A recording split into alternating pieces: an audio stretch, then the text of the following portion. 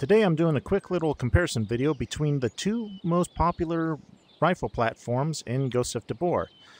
Obviously, you have the fan favorite M-4, and you have the fan favorite AK Alpha.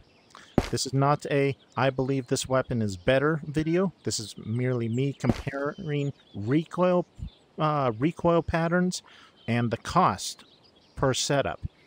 As you can see, both of these are pretty much set up identically. I do have the flashlight on the M4, but other than that, pretty much identical.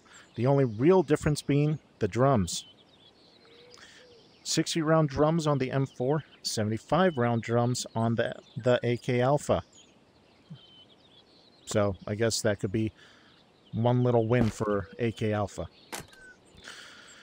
What I'm going to be doing is I'm going to be standing with my back up against here, as far back as I can, and I'm going to be shooting that wall without countering any of the recoil. Now, to make this as fair as possible, what I'm going to be doing is I'm actually going to be setting my hands on a table that I have set up here.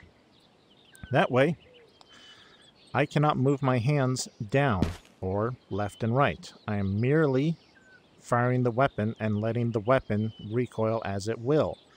I cannot move my hands down or left to right to try to counter the recoil. My hands are stuck. So, aiming at the wall, and I'm gonna actually aim at a bit of an angle. I've been killed by recoil doing this test already. Aiming at the wall, letting the recoil do its thing. 5.56 M4 full auto 30 round mag.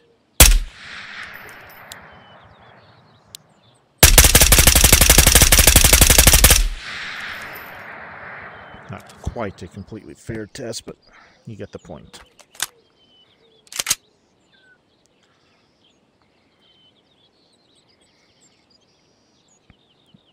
Test 2, 30 round mag.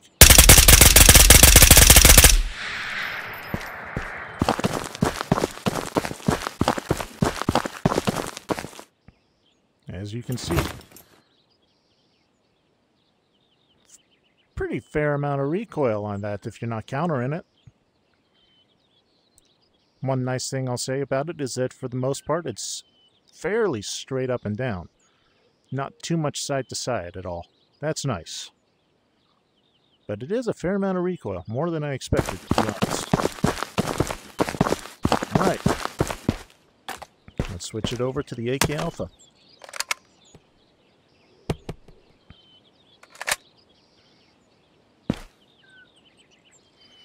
Okay, again. Aiming at the wall. Far back as I can.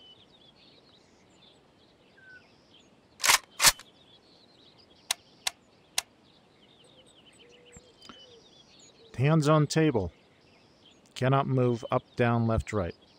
Firing.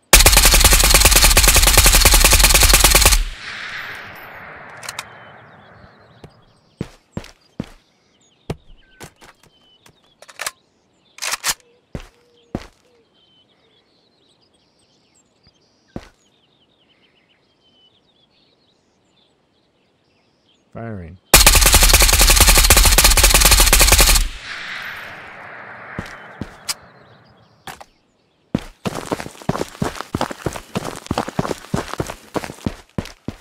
AK Alpha is a fantastic weapon. Very close grouping. For the most part, almost straight up and down. But very little recoil on that, especially when you are doing your best to counter that recoil. AK Alpha is a fantastic weapon. Let's do a quick little comparison test when you're actually trying to stop the bullets from controlling your weapon all over the place. Just to be clear, my hands are not on the table at this point. I am trying to counter it normally, the way I normally would.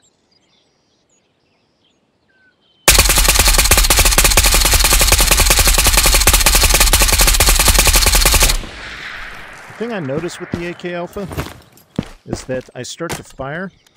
There's a fair amount of recoil right at the beginning, and then it settles down to almost no recoil.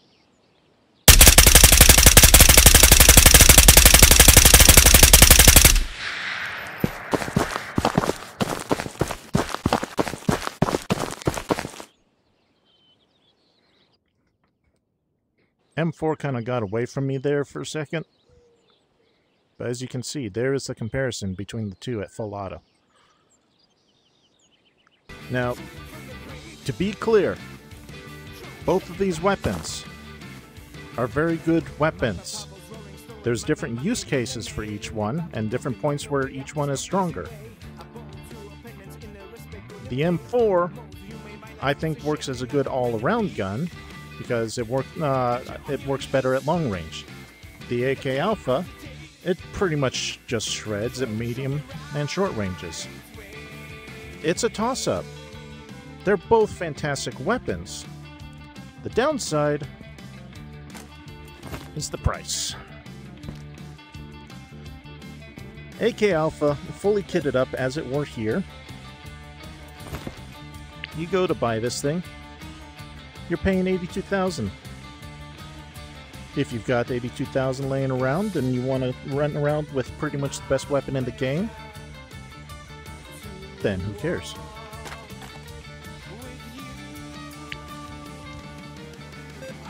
The M4, fully kitted up, $47,000.